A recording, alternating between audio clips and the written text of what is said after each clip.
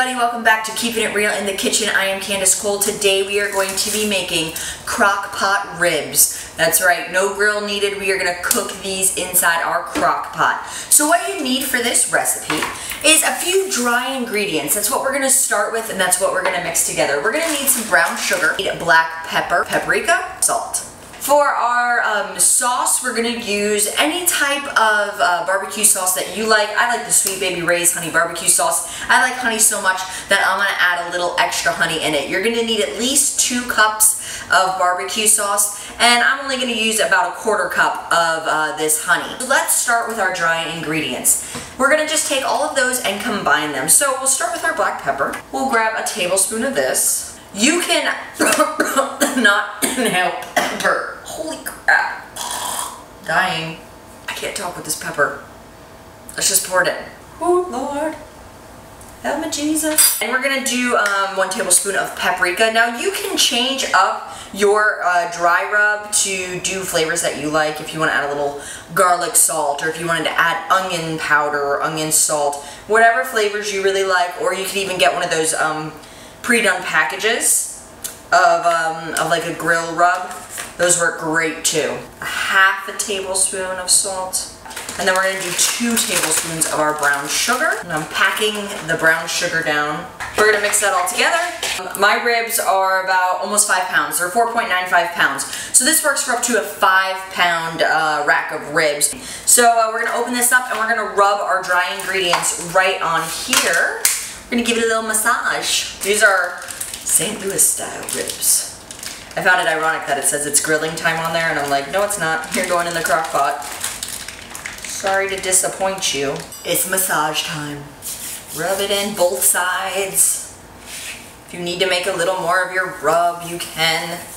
You know how to do it. Rub-a-dub-dub. 3 ribs in a tub. Dun dun dun dun dun dun. Yeah, I don't know why this reminded me of a sporting event. Flip you over, do the other side. The next thing you're going to do is take those ribs and you're going to put them inside your crock pot. You want your meatiest side facing the outside wall.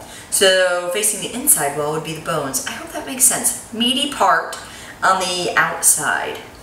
Yes, meaty part on the outside. So my bones are on this side, so I'm putting my meaty part like that. Huh. We'll just pretend that's going to fit. With the lid, I'm just going to squish it down is what I'm really going to do. The next thing we are going to do is make our sauce mixture. That's 2 cups. I'm going to use a 1/4 cup of honey. Honey is optional. Honey, I just met a girl. Her name's Honey. No, it's not. It's Maria. Alright, we're going to mix that all together. And we are going to cover all the sides of our ribs. The bottom, the top, the left, the right, the north, the south, the east, the west. Cover those ribs completely. It's time to get messy. No better way to do it than this. Sauce, sauce, sauce, saucy ribs, ribs. I'm going to put like a little pool of it down at the bottom. Whatever I have left over is going on the bottom. Ribs always get you messy. Look, even when you're cooking them, you're going to get messy making ribs. You're going to get messy when you eat them. You're going to get messy when you cook them. Just expect it to be like a wet nap kind of night. We've rubbed them. We've sauced them. Now we need to cook them. Rub them, sauce them, cook them, go. I'm going to add a little extra because, like I said, I'm just going to use it to dip in after, and I don't want it to burn. We're going to cover this up the best we can. I know, oh look, not as bad as I thought. I got those ribs to move towards the center where the bubble of my lid was, and it's going to fit just fine. Now, here's the deal, guys. This is going to cook for 6 to 8 hours on low, so make sure you give yourself enough time. You're going to know it's ready when the meat is just like falling off the bone. You stick a fork in there and it's like, boom, ready. So I'm going to let this cook for 6 hours, then I'm going to check it on low, and then if it's not done yet, I'm going to just check it about every half an hour after that. Also, another option that you can do once it is done cooking for those 6 to 8 hours, whatever it takes, you can put it in your oven for about 5 minutes on broil, and that'll finish up that caramelization that you usually taste on those ribs, okay?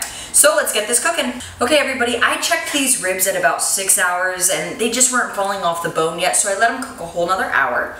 So I'm sitting at just about 7 hours now, a little less, and I'm gonna check them now. I'm really thinking that they're gonna be done Yes, that is all. They are falling apart, and that's what you want. Now remember, you can take these out and you can put them in your oven on broil for 5 minutes, and it's gonna give it that caramelization kind of, you know, look that ribs get. So I suggest doing that. So let me show you what this looks like. You can see all that flavor, all that sauce in there, they all cooked in together. And if I turn it, I mean, my ribs are practically, look, coming off. All right, guys, I hope you liked this easy crock pot recipe. You just throw everything in and let it cook all day, and then your whole house smells like barbecue. If you guys did like it, please give me a like, share this video with your friends, watch some old ones, guys, and be sure to subscribe. I will see you next time on Keeping It Real in the Kitchen. Bye.